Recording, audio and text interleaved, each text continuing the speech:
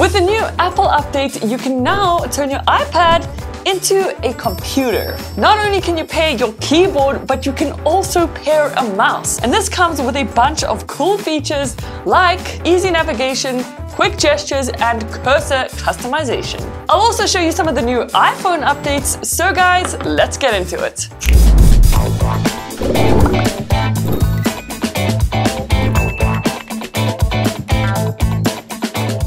To get started, you of course are going to need the latest software updates, so just head on over to settings and under general you will see right at the top there, software update. If you click on that, you'll either see a prompt to update or you might already have the latest update, which is 13.4. Once that is done, grab your keyboard and mouse because we're going to connect them up to your iPad. So again, under settings, we're going to click on Bluetooth now, and then if you scroll to the bottom, you will see other devices, and over there you will see the mouse. You just tap on that to connect it, and once your mouse is connected, the same goes for your keyboard. Just go to other devices, tap on your keyboard, and it'll be connected and ready to go. So now that you've got the latest software update as well as your mouse and keyboard connected to the iPad, as you can see, you essentially have a brand new computer and we are ready to make some magic happen.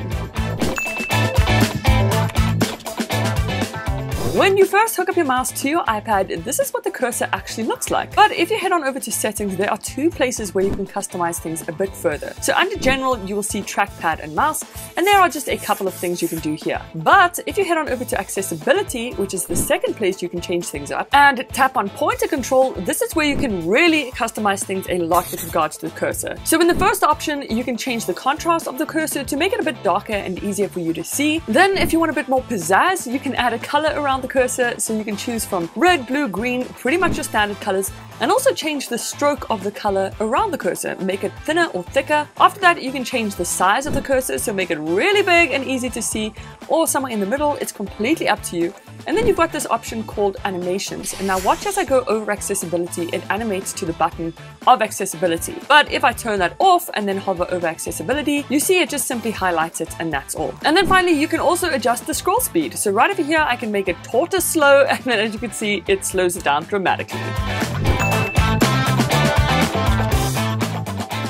Now that you have your iPad set up like a brand new computer, let me show you some nifty things you can do using the mouse. So first up, I'm going to use the mouse and the cursor to open up the Notes app, but then if I head into the docking section, I click and I hold down on Spotify and drag it to the right hand side. As you can see, it is split screened. From there, I can then change the variation of the split screen, again, just by using the cursor. And if I go into the dock, then click and hold on Safari, drag it into the center, now I've got some applications to choose from. So I've got my website over here, and just over there, you'll see a little home button. And what this does is it rotates the applications. Being able to toggle through apps and even split screen them like this makes working so much more productive. I really think you guys are going to love this, so try it out with your mouse. Then on to some quick tips, and if you right click on any application, it opens up a quick menu for that application. So depending on which one you right click on, you will get a number of different options to choose from, as you can see here with the Notes quick menu.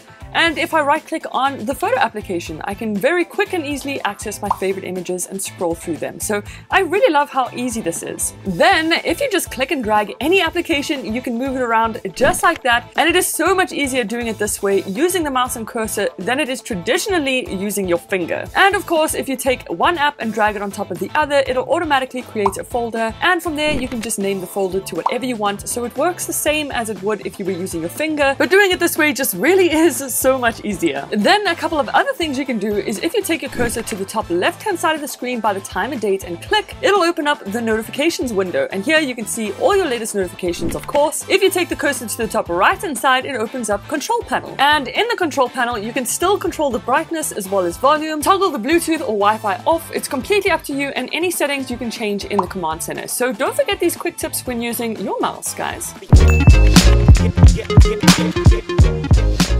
Then for anyone thinking, great, now I need a Magic Mouse and an Apple keyboard to do any of this. And the answer is no, you don't actually. You can use any wireless Bluetooth enabled keyboard and mouse, connect them to your iPad, and they will work just fine. I've actually been using the Logitech Pebble mouse as well as their K780 keyboard, and they've been working perfectly fine with my setup. Obviously, because this isn't a Magic Mouse, I don't get all those gestures, but I'm actually okay with that. And speaking of gestures, let me show you guys some.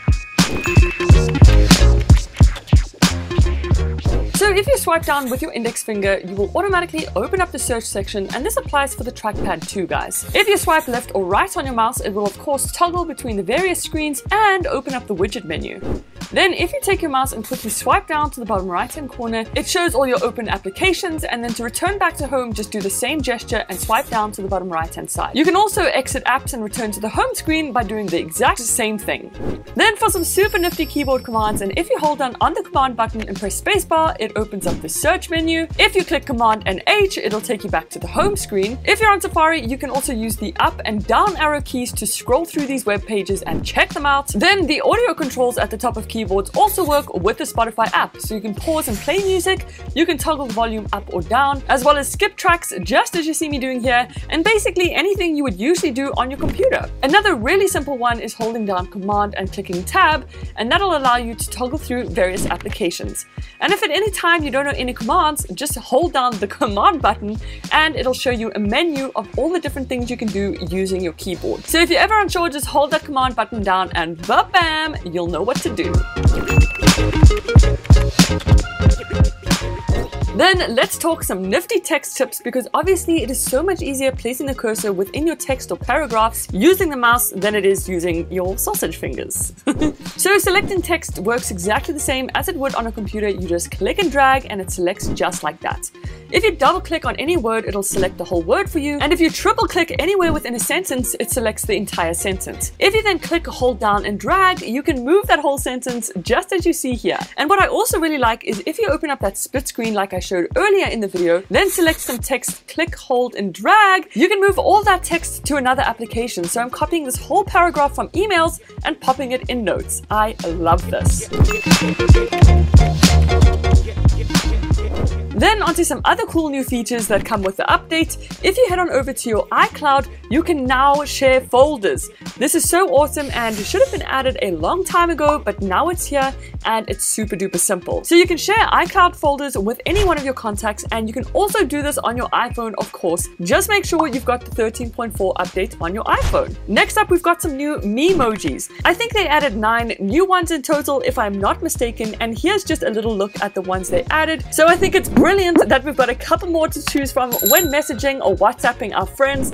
I personally love using these and use them all the time actually. And of course, it is also available on your iPhone. So if you've already updated your phone, quickly whip it out and check out the new memojis of yourself. They are so cool. Siri also got some updates, and you can now actually tell her to take you back to the home screen. So if you open up an app and just say, hey, you know who, take me back to the home screen, she will automatically do it for you. I'm not sure why this was never available, but it is now. And another really nifty update she got is called Always Listen. So if you head on over to Settings, Accessibility, and then Siri, right at the bottom you will see this option that you can now toggle on that says Always Listen for Hey, you know who. And what that means is if your iPad or iPhone is off and is lying face down, you can still ask her for anything and she will respond. So just make sure this is also toggled on your iPhone if you want to take advantage of that new feature. Let me know in the comment section, guys, are you excited about this update, and would you use a mouse with your iPad? If you enjoyed this video, then don't forget to like and subscribe, or you can check out some of my other videos right over here. But thank you so much for watching, and I will see you in the next one. Toodles!